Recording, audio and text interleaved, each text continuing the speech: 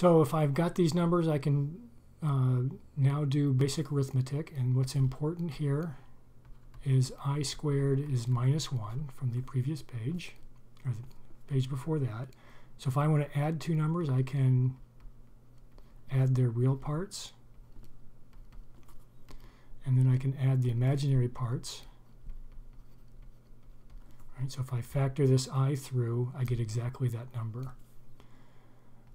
Now if I want to multiply two things, I got to be careful. I just have to FOIL this out.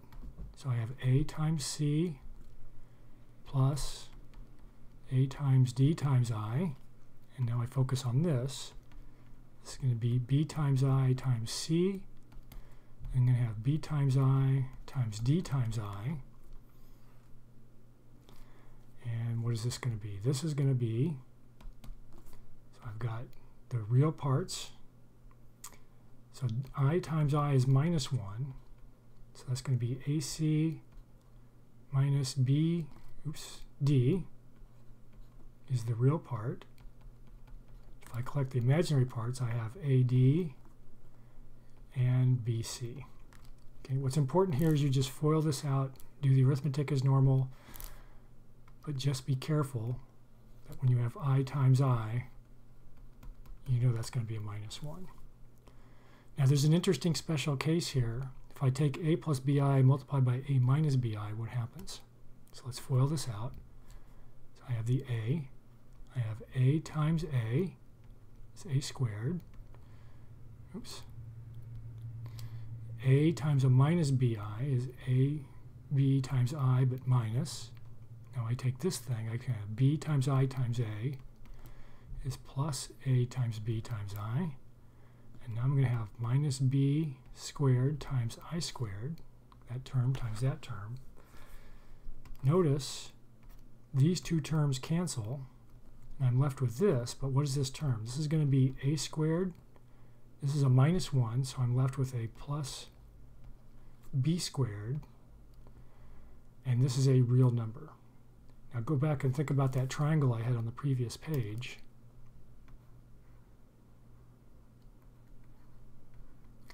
If this is A and that's B, R squared is A squared plus B squared. So this is a nice way to get the distance squared from the origin, if I think about this as a coordinate in the complex plane. I can use this result now if I want to do division. So this is a perfectly fine number to leave it like this, but when you look at this, it's kind of hard to try to compare two different complex numbers. So if I can put this in a form, so it's in rectangular form, this is going to make it much easier to try to look at two different numbers and see how they compare. So here's what I can do. We leave the numerator alone. I want to get this I out of the bottom. So if I multiply by C minus DI, whatever I do to the bottom, I've got to now do to the top. So I'm multiplying the top and the bottom by the same number. What am I going to get? Now if I FOIL this out, I'm going to have A times C. Then I'm going to have A minus DI. Oops. Now I'm going to have plus B times I times C. Now minus B times D times I squared. Now if I FOIL out the bottom, I'm going to have C times C minus C times D times I. And now I'm going to have D times I times C minus D times I squared. Now let's clean this up. So let's see, I have, this is a real number. I squared is -1, so that's a real number. So I'm going to have AC plus BD, because this is minus a minus BD. This is going to be imaginary, that's imaginary. So this is going to be BC minus ADI. And now on the bottom, what's going to happen, these two things cancel. This is a -1, so I'm going to have C squared plus D squared. This is now a real number, and I can just divide everything.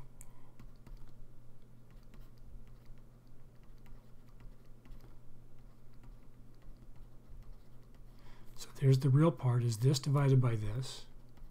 The imaginary part is going to be this thing divided by c squared plus d squared, like so. Okay. So now we don't expect you to memorize all these crazy formulas. It's a lot. But you should be able to do things like FOIL things out. You should be able to repeat this and FOIL it out. You should be able to FOIL this out and get this result.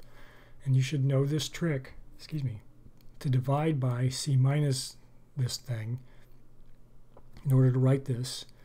So notice now this is not in rectangular, polar, or Euler form, but this now is in rectangular form. So as an example, suppose we have this. So suppose I want to write this now in Cartesian or rectangular form. What do? Let me first write out e to the I pi over 2. That's going to be cosine of pi over 2 plus I sine of pi over 2. I'm going to leave the rest alone. So let's just call this number z. So let's simplify this. Cosine of pi over 2 is 0. Sine of pi over 2 is 1. So that's just going to be 0 plus I times 2 minus I over 5 plus 2I. Let me multiply the 3I through. So this is going to be 6I minus 3I squared. I'm going to leave the denominator alone. So this is going to be a minus 3 times minus 1. So I have that. Let me just put this in this form just because it's a little more familiar. And now I want to get rid of this. So this is not yet in Cartesian form because I'm dividing by this. So I'm going to multiply top and bottom by 5 minus 2y, because I know something nice is going to happen here when I FOIL it out. So let's see. So I'm going to have 3 times 5 plus 3 times minus 2y. So 3 times minus 2 will give me the minus 6. Plus 6 times 5i. And I'm going to have plus, I have a minus. 6 times a minus 2 is going to give me a minus 12. I times I is I squared. And for the denominator, let's see, I'm going to have 5 times 5 minus 5 times 2 times I. I'm going to have plus 2i times 5 is plus 10i. I'm going to have a minus 2 times 2 times I squared.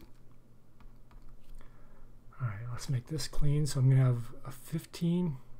Let's do this. So I'm going to have 15. 30i minus 6i is going to be 24i. I squared is a minus 1, so I'm going to have a plus 12. Here I'm going to have a 25. Minus 10i plus 10i is 0. And then I squared is minus 1. So I get that. And now let's finally clean this up. So I'm going to have 27 minus 24i over 29. Now I'm just going to divide through by the 29.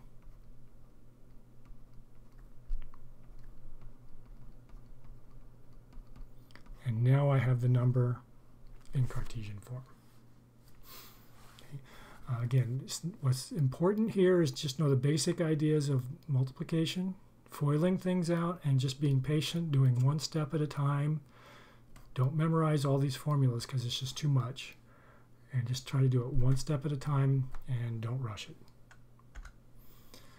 All right, one example here, last example, and or I should say last definition, is this idea of something called the complex conjugate. And what did we have? We had a plus bi for Cartesian form If I just flip the sign of this thing, then that new result is going to be the complex conjugate. And so if we call this z, the notation is z bar. Okay, so if I given z is a plus bi, if I flip the sign for the imaginary part, that's going to give us z bar, or the complex conjugate. So for example, if z is equal to 3 plus 7i, z bar is going to be 3 minus 7i. Or if I tell you z is 8 minus 6i, z bar is going to be 8. I'm just going to flip the sign to get something like that.